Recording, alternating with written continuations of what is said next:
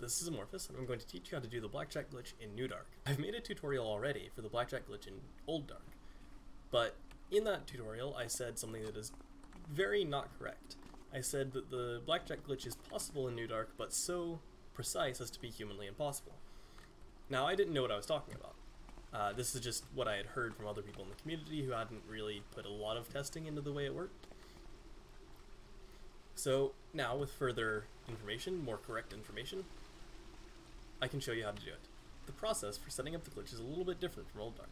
To do the glitch in New Dark, you have to hold down the attack button, and you'll keep this held throughout the entire process.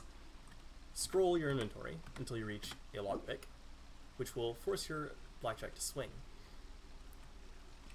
Keep the attack button held down, and, like in Old Dark, put away the blackjack.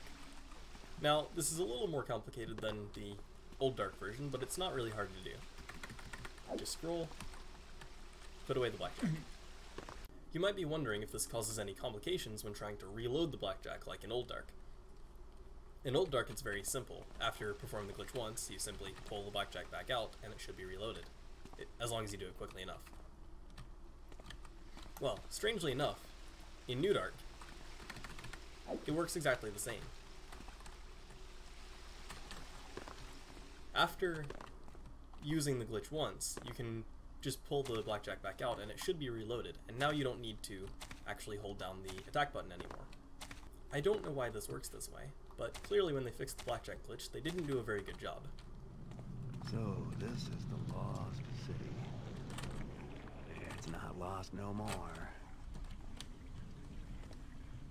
Now, of course, this glitch only applies in New Dark in areas where you have the lockpicks and also need to take very long falls, or at least can benefit from taking very long falls. So in the normal any percent route, there isn't a whole lot of use for this glitch. For expert runs, this might be a lot more useful. I don't know. Personally, I don't run expert. Hopefully you can find a good use for this glitch that maybe we haven't thought of yet.